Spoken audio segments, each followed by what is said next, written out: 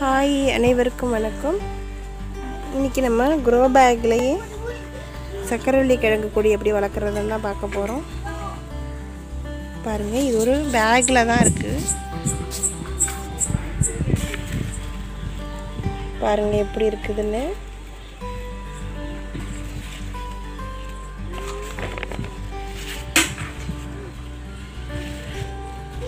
இந்த சக்கரவள்ளி கிழங்கு பார்த்திங்கன்னா பொங்கலுக்கு வாங்கின கிழங்கு வீட்டிலேயே காஞ்சி கிடந்தது.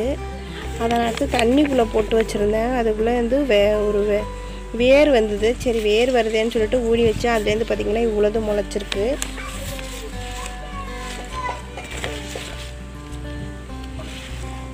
இது வந்து கொடி மாதிரி போகிறது தான்.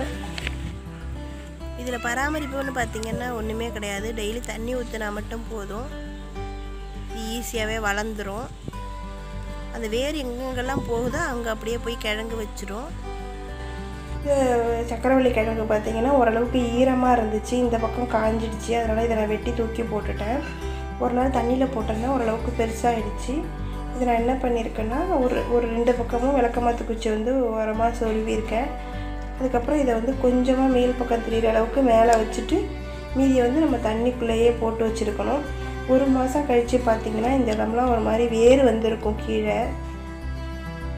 இந்த இடத்துல இருந்தெல்லாம் வேர் வந்திருக்கும். மேலே வந்து ஒரு மாதிரி கணு மாதிரி வந்து முட்டு மாதிரி வந்து அப்படி துளுத்து வர ஆரம்பிக்கும். அதுக்கு பிறகு நம்ம வந்து அதை பிச்சு ஒரு மண்ணில் நட்டால் போதும், அது அப்படியே வளர ஆரம்பிக்கும். ஏற்கனவே அந்த நான் மேலே வச்சுருந்ததுன்னா அந்த செடி இப்படி தான் முளைச்சிருந்தது. அதுக்கு பிறகு தான் நான் அதை எடுத்து வச்சேன். சரி, திரும்பவும் பார்த்தேன். க்ளீன் பண்ணும்போது ஒரு கிழங்கு கிடந்தது. அதை எடுத்து தண்ணியில் போட்டு இப்போ திரும்பவும் நான் இது பண்ணி வச்சுருக்கேன். இதை முளைச்சி வந்தோடனே நான் காமிக்கிறேன். இது மாதிரி ஏதாவது ஒரு வேஸ்ட்டான 1 லிட்டர் பாட்டில்லாம் இருக்குல்ல, அதை வந்து கீழே கொஞ்சம் வெட்டிக்கிட்டு, இது சின்ன கிழங்கு அப்படிங்கிறதுனால கொஞ்சம் சின்னதாக வெட்டியிருக்கேன்.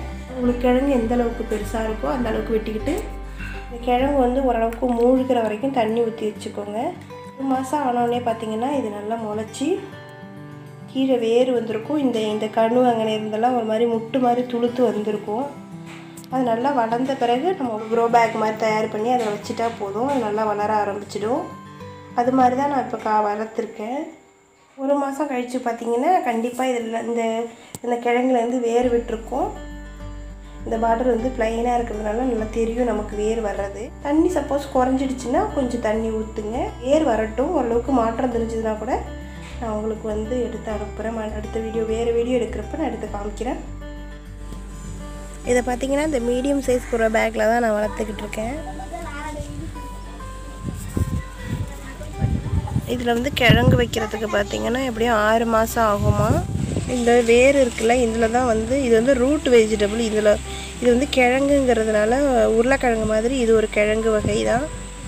மரவள்ளி கிழங்கு, உருளைக்கிழங்கு அதெல்லாம் இருக்குல்ல, அந்த மாதிரி இதுவும் ஒரு கிழங்கு வகை. இந்த இருக்குது பாருங்கள், இந்த வேர் தான் ஒரு 6 மாதத்துக்கு பிறகு நல்லா பெருசாகி சக்கரவள்ளி கிழங்காக மாறும். அப்படியே கொடி மாதிரி போயிட்டே இருக்குது பாருங்கள். இது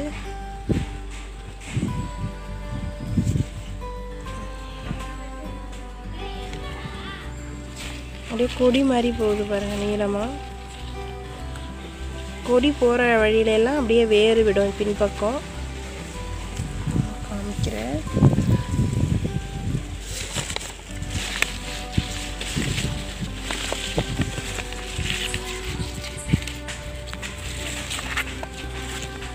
கொடி போக போக அப்படியே பின்னாடியே அப்படியே வேர் வச்சுட்டே இருக்கும். தரையில் தான் நம்ம காய்க்கும்னு நினச்சிட்ருப்போம். இப்போ பாருங்கள், இது பையிலே விளையிறது. இது இன்னும் கிழங்கு வைக்கிற இன்னும் 6 மாதம் ஆகும் இது கிழங்கு வைக்கிறதுக்கு. நான் கிழங்கு வச்ச உடனே உங்களுக்கு காமிக்கிறேன். இல்லை, எதுக்காக நான் இதை காமிக்கிறேன்னா இதுவும் நம்மளால் வளர்க்க முடியும் அப்படிங்கிறதுக்காக தான் நான் இதை எடுக்கிறேன். இதை காமிக்கிறேன் உங்களுக்கு. வீட்டில் ஏதாவது வேஸ்ட்டாக இந்த மாதிரி சக்கரவள்ளி கிழங்கு இருந்துச்சுன்னா இந்த மாதிரி தண்ணியில் ஊற போட்டு நீங்களும் வளர்த்து ட்ரை பண்ணுங்கள். கண்டிப்பாக நல்லா வளரும். இந்த வீடியோ உங்களுக்கு பிடிச்சிருக்கும்னு நம்புகிறேன். பிடிச்சிருந்துச்சுன்னா உங்கள் ஃப்ரெண்ட்ஸுக்கு ஷேர் பண்ணுங்கள். ஏதாவது சந்தேகம் இருந்தால் கமெண்ட் பண்ணுங்கள்.